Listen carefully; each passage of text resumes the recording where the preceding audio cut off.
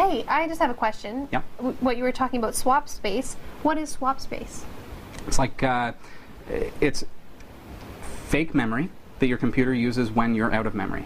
So if you've only got, so a computer, you know how, like, I wish I had that. well, have you ever heard that, like, your computer will be slow if you don't have enough memory? Yes.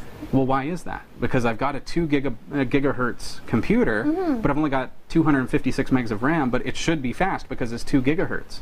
Right. Right? Well, what happens is your memory chips, the modules that are on that motherboard, are very, very fast. Your hard drive, on the other hand, is quite substantially slower.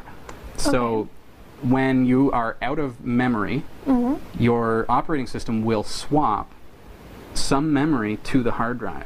Because the hard drive is so substantially slower than the memory, it slows down your computer because it's swapping that back and forth into the hard drive, which is way slower.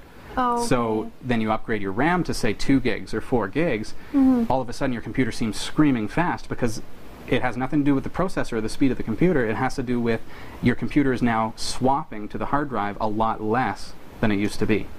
Okay.